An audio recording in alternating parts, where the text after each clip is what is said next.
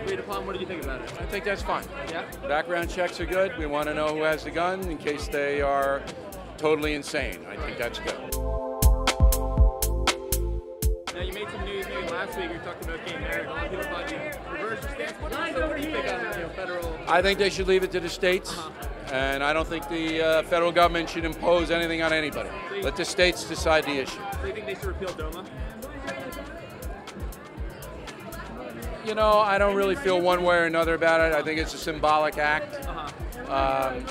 So whatever they want to do there in Congress, fine. I'm more interested in saving the country from bankruptcy and keeping us out of a crazy war with North Korea.